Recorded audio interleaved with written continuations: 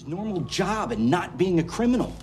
Can't believe this is how I'm spending my final days. Maybe it doesn't have to be. Screw this case. What's something you've always wanted to do? Do you have a bucket list? Well, yeah, but I mean, it's only one item. Great. Whatever it is, we're doing it. Live to be 110. Come on! I thought I found a loophole! Okay, how about this? We go on a cross-country road trip, me on a motorcycle, you in my sidecar. Or we enter a cooking competition and you ratatouille me from inside of a giant chef's hat. I track down Diane Wiest and you finally try and use your hall pass? You're smiling, so I guess that one's it. Oof, going with Wiest, huh? I gotta be honest, Boyle, I'm not so sure you can pull that off. I mean, her career is red hot. She just did a movie with Streep. No, Jake, that's not why I'm smiling. I'm smiling because you know me so well. But yeah, we're best friends. Of course I know you. Well, as perfect as all your ideas were, nothing tops sitting here with my best friend. I mean, why would I want to go to town on Diane Wiest when I can go to town with you?